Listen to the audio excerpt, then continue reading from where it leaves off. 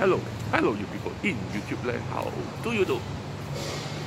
Well, this is the season for Christmas drinks. Yes, so your international chain of coffee shops.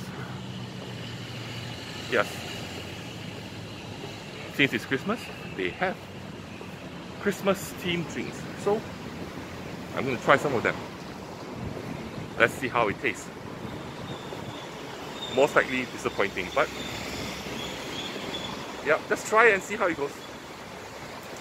So the first place we're going to, the first international brand of coffee we're going to is Starbucks. Yes, Starbucks. You can find them everywhere. Even in this area here, there are few already. There's one here. This one is at Vivo City. There's another one here, which is right next to the Market Street Interim Food Center. There's also one here right next to the Tanjong Pagar MRT station, on top of it. So let's get in here and see what they have for Christmas. Yes, they have it again, the Toffee Nut Crunch Latte. I think they have it every year, I guess, this particular flavor. So I ordered it. First of all, I must say I do like the decoration on the cup. It is very festive. Look at that. Look at the colors. And I can see that they try their best to, not have certain design on it. So this is a latte with the foam and some, I guess, sugar bits on top of it. So this is the Toffee Nut Crunch Latte. So let's just taste it and see how it tastes like. Okay, it tastes like a latte, coffee with milk, and you also have a very prominent burnt sugar taste. And then you also have a bit of the crunch on top there, on top of the foam. But it just tastes like a latte. Yeah, latte with a burnt sugar taste. Doesn't taste bad. It tastes a bit sweet, but I'm not really a fan of burnt sugar flavor. Yep. So overall, it's just okay. Not something that I will come here next year to drink, and definitely not drinking it again this year. I'm not disappointed, just that I'm not impressed. Not impressed at all. Very little impressed. And I also noticed that they have a cold brew version. So I decided to try the cold brew version of this Toffee Nut Cold Brew, which is this one here. Yep. I wonder if it will taste better than the latte. The only way to know is to drink it.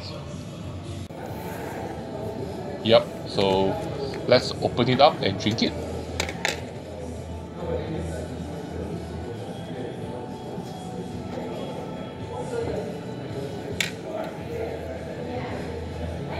Okay, the cold brew is a cold brew. What is very interesting here is that it tastes quite similar to the pumpkin spice latte that I had last 1 month ago. Yeah, it was a month ago that I had it.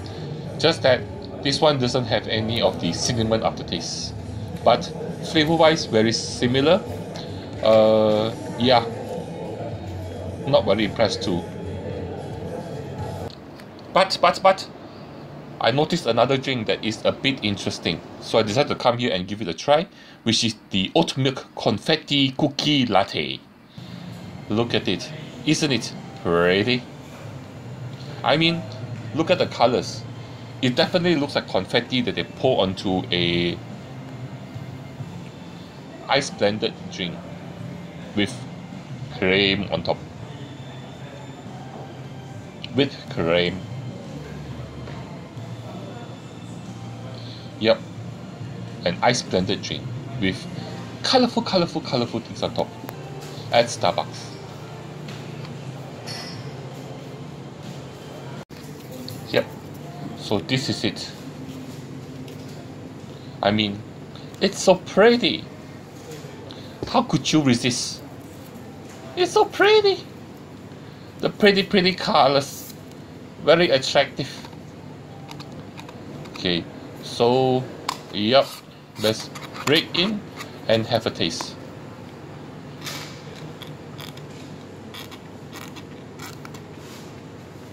Yep, with my chipmunk chicks, I'm tasting this drink. This is definitely an ice blended drink, an ice blended coffee. Definitely the drinks at Starbucks, even though the seasonal items, they try to make it coffee based, and this is definitely a coffee ice blended. You can taste the coffee in here. The confetti, which is more like candy, which is colorful but not much flavor except for sweetness. The cream is also sweet. Overall, it is a sweet dessert drink with a coffee aftertaste. So for those people who don't like coffee but don't hate it, but like ice blended drink, this is a good dessert drink to drink. Not the best, but if you like something sweet, you can try this. It's okay. Another popular coffee chain in Singapore is the Coffee Bean and Tea Leaf. They also have multiple locations all around the island. And we're coming in here to try some of their seasonal items. Yes. So there are many stores around Singapore. At this store, I'm going to try their red velvet ice blended. Yes. This one here, I think it will be more of a dessert. I think Coffee Bean and Tea Leaf, they do more of the dessert types of coffee blended. I used to drink a lot their ultimate ice blended. So let's see how this tastes. Okay.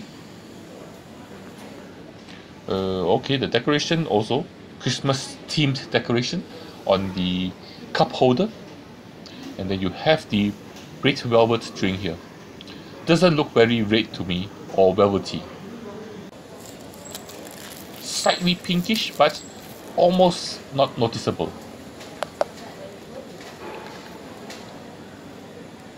Oh, okay. This is definitely a dessert drink. Definitely tastes red velvety, sweet, creamy, cold, refreshing for our tropical weather. Sweet, definitely sweet. More of a dessert drink. You don't taste much coffee in here. I don't think they put any coffee in here. So it's just basically a dessert drink. I mean, if you like red velvet, you like cold drinks, this is quite nice as a red velvet drink. But as a coffee drink, no coffee. As a dessert, it's okay, it's cold. But